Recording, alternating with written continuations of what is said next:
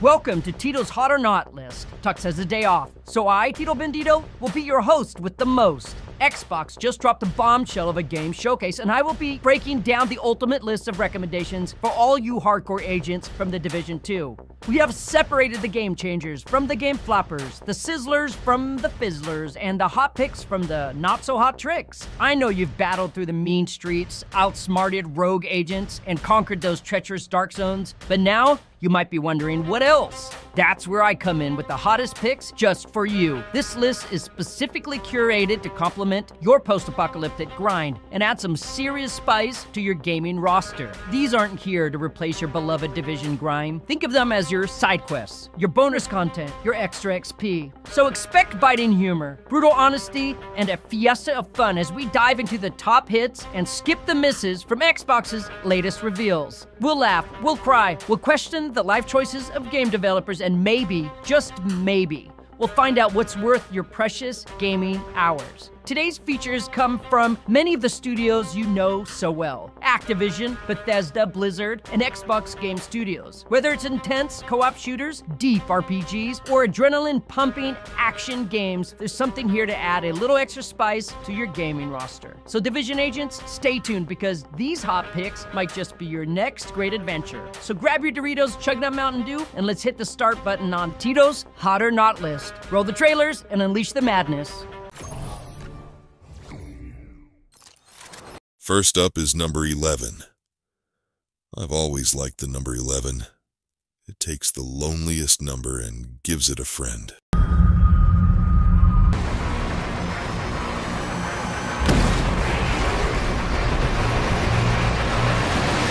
That's one hell of an entrance. So this game has made the list basically because it's got a skull-crushing bone shooter mounted on his right arm. I mean, I will literally play this game just like him use that weapon. Do you remember the original Doom games from like back in the day? They're like the first video games ever made. This series has been around forever. I feel like it was all about opening and closing doors. So let's pretty fun. It's an old classic coming to the new age. Well, except it's set in the Dark Ages. And I gotta say, that's a lot of action in a short amount of time. In this hyperreal, Bethesda games they have tons of story that really slows down the pace of the game. How much action do you think will be intertwined in this one? Can Bethesda actually make it boring? More importantly, how many bugs will this thing have at launch? Bethesda has quite a reputation there. The engine they use is completely outdated. Only that thing is on its last leg, but this game has been under works. I can't imagine they're using an updated platform. I mean, these games don't turn out overnight, so because it's Bethesda, this might be one of those games that you want it to release and then sort of see how it goes before you dive in. We don't have an exact date yet, but Bethesda is saying 2025. Let's see what they can do.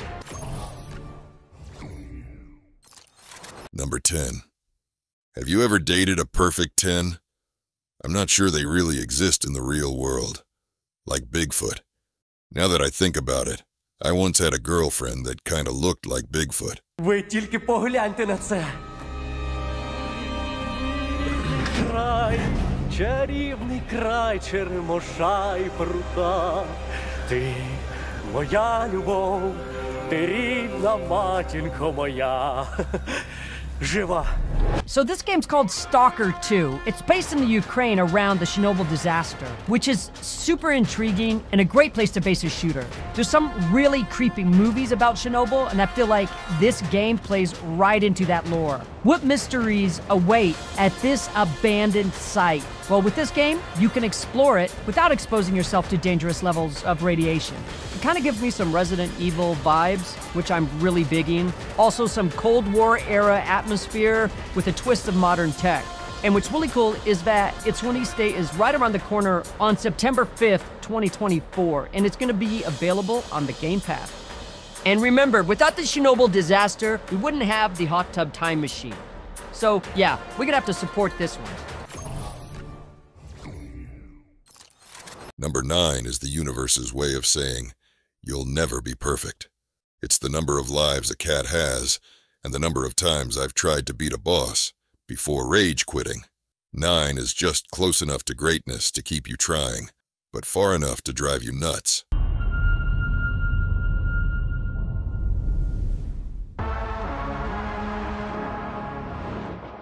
Your target is in possession of a radioactive device.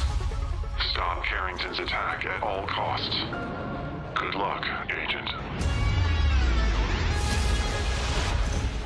always knew I had an instinct. I could see the world differently. I thought it would be like any other mission. And it's sort of like a cyberpunk meets Assassin's Creed. The open world seems quite expansive and dynamic. There's some cool tech here, it's definitely sci-fi futuristic. We don't have a ton of details on it yet, so no release date, but it will be coming out on the Game Pass. What caught my eye about this is the combat. It's really cool. It reminds me of the movie 300, you know, with the Spartans. It's got the slow motion effect, almost like it moves in and out of bullet time, which is super cool. I'd really like to get my hands on this for some gameplay testing.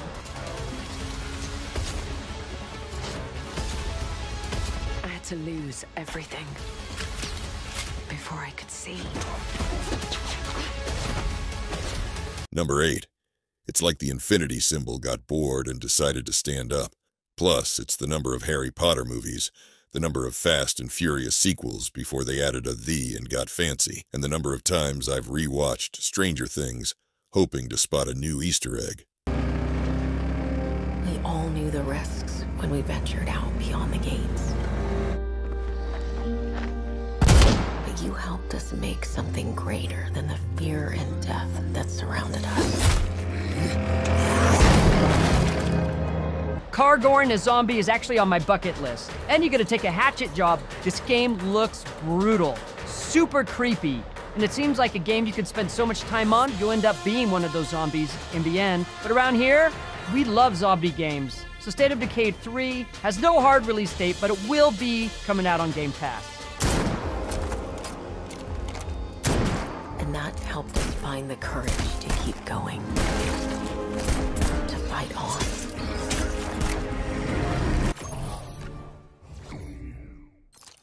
Lucky number 7, right? It's like the universe's favorite number. 7 dwarfs, 7 wonders of the world, and of course, 7 seasons of Game of Thrones, before the last one made us all wish it ended at 6. We have received a distress call of unknown origin. There is no record of a star station in this orbit. Something is not right. Never get back home. Trapped. All for nothing.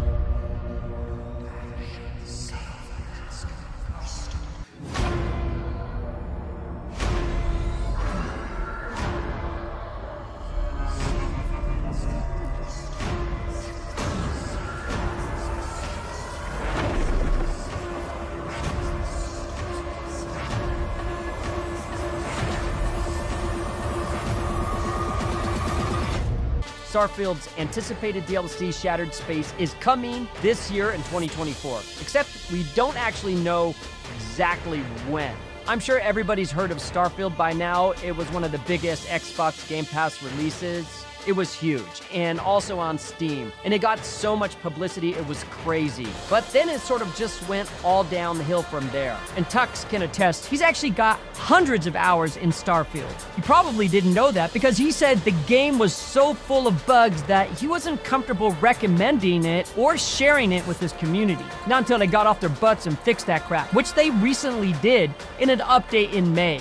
From what I'm hearing from Tux, he went in and tested the game, and it turns out many of the bugs that were plaguing him in the past are now no longer there. But this game was actually really cool, and you could sink in hours into it. Many people, Tux included, have hundreds of hours in the game and haven't even finished the campaign because there's just so much to do. You can get really creative with your ships. You can develop a fleet and customize them. They're going to be introducing ground vehicles now too. You could also make bases. You can manufacture things. You could be a space pirate. So much to do in this game. It really is a good game. Too bad it had a rocky launch, but it looks like things are starting to come together, and another patch just went live with new content. More on that later, but if you haven't dipped your toes into Starfield, it might be the time to do it. I'm excited to hear what Tux has to say, and if he's going to start covering this game in the near future. The number 6. 6 is the number of Infinity Stones Thanos needed to ruin everyone's day. The number of Star Wars movies in the original saga before things got a bit, well, complicated. And the number of times I've told myself, just one more game, and ended up playing till sunrise. 6 might not be lucky, but it sure knows how to keep things interesting.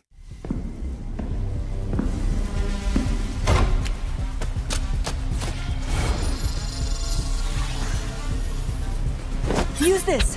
Make your own rules.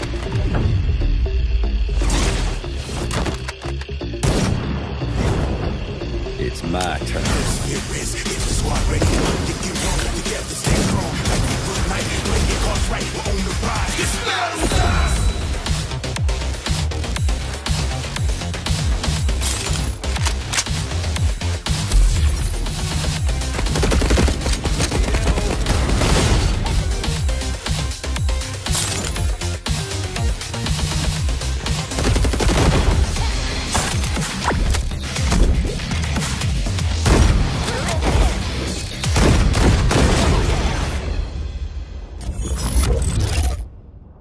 I need this game in my life, and you do too, because let's just admit it, the Division 2 PvP, well, it sucks. This looks so cool. I mean, the punk thing kind of has an X-Defiant vibe, but this is way more goofy and unique. There are rules it looks like you can deploy, which are probably acting like your special abilities or maybe even an ultra. They show a flipping the world thing, or you can enlarge heads to make your headshots easier to get. How cool and fun is this game? So it's a hero shooter, probably arena style, probably fast-paced. That's all we know. Coming 2025, I'm in. Ever heard about 8-minute abs? Listen to this. 5-minute dabs. Oh, Shenandoah, I hear you calling. Things are hard at work, cooking up shocking new ways to protect and preserve this Appalachian Eden. Yes, Skyline Valley is a stunning portrait of residents. Skyline Valley is a welcome home to all. The Fallout series brought this game new life in a big way. Although this isn't going to be a new game, it looks like they're bringing a new expanded map. A lot of people that have never played Fallout before are now giving it a try. The number 4. It's the reliable workhorse of the number world. 4 seasons, 4 Hogwarts houses, and let's not forget the Fantastic Four, or the number of times you have to reboot your Wi-Fi before it finally works. Approaching Soviet airspace. Listen up, Jack. Your mission is to infiltrate Selino Yask in the Soviet mountains, ensure the safety of Sokolov, and bring him back to the West. This will be a sneaking mission. You must not be seen by the enemy. You must leave no trace of your presence. Is that clear? This kind of infiltration is the Fox unit's specialty. In other words, weapons and equipment to procure on site. A real one-man army.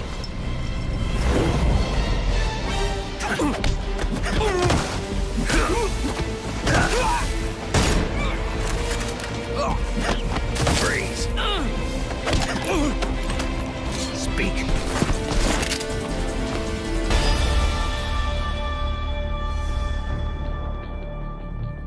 That's right, Metal Gear Solid. It's on their list. If you like Tom Clancy games, if you like Splinter Cell, then you gonna like Metal Gear Solid. 3 words for you: tactical, espionage, action. Now, we don't have a release date, but I can't wait to find out more. Definitely looks like a ton of fun to play. I love stealth mechanics.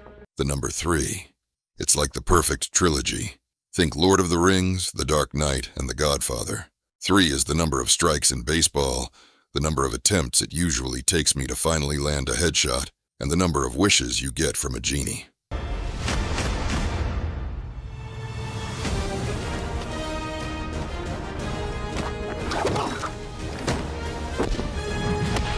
So Bethesda brings us another one, and it's big. Indiana Jones, can you believe it? I mean, Harrison Ford is like the ultimate hero, and now he's got his own video game. A Harrison Ford video game. That's why you gotta get it. The guy's Han Solo, Indiana Jones. Come on, he single-handedly defeats the Nazis. Not too many people have that on their resume. And guess what? It's coming in 2024, and it's gonna be on the Game Pass. Holy moly. So we didn't see a ton of gameplay here, lots of cinematics, so much more to be seen with this game, but what a wonderful title. I hope this one pans out. No bugs, Bethesda. No bugs. 2. It's all about duos. Mario and Luigi, Batman and Robin, and of course, me and my trusty gaming console.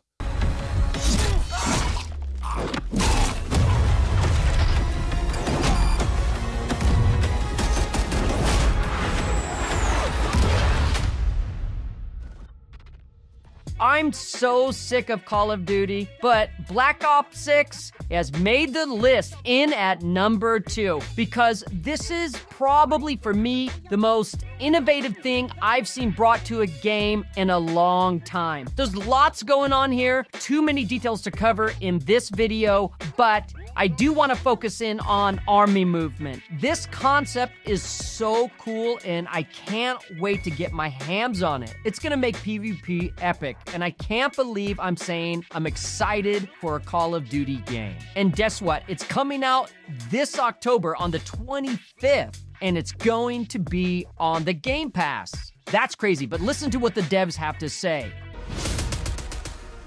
We've pushed ourselves at every corner to innovate and craft the most signature Black Ops experience for our players.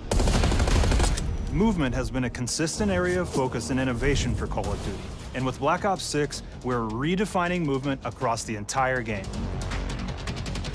For the first time ever, players can sprint in any direction and move like a true Black Ops action hero with an entirely new global system we call Omni Movement. This unlocks the ability to move like never before and seamlessly chain combat maneuvers like slide, dive, and our enhanced supine prone in full 360 degrees range of motion. From the beginning, we started with, you can't do this thing, why? And then realized people actually move that way. What happens if we get rid of that construct? And then instantly it opened up like, oh, if you can sprint in any direction, then you can dive in any direction, you could slide in any direction, which then led to all the on-the-ground movement and everything else chaining together.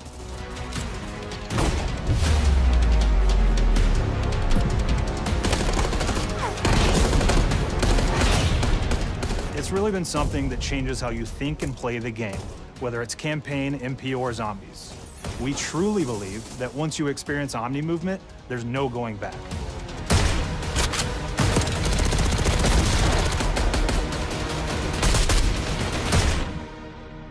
Finally, the number 1. The top dog. The numero uno. It's the number everyone wants to be. The last one standing in a battle royale.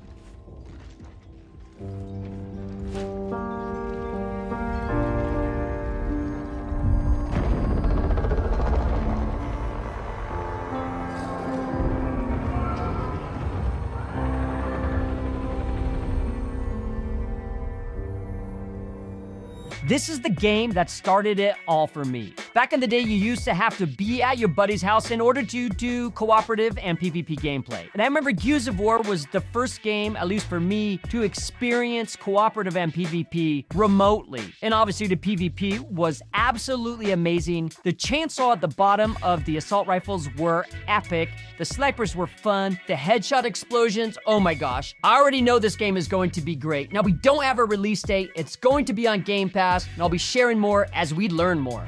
Thank you for hanging out with me today. My name is Tuxedo Bandido. That's Tito Bandido. What's crack-a-lackin'? This was another episode of The Division 2. If you found this video helpful, subscribe, like, and turn on notifications to ensure you don't miss out on the fantastic experiences waiting for you in The Division 2. And if you like builds like this, check out the recommended build video I have here for you. If you have anything you want to see covered, be sure to let me know in the comments below. And thank you to all the channel members and donors who make everything possible. Tux Nation wouldn't be without you. When you buy a game from Ubisoft, enter the creator code Tuxedo Bandido to support the channel. Easy peasy.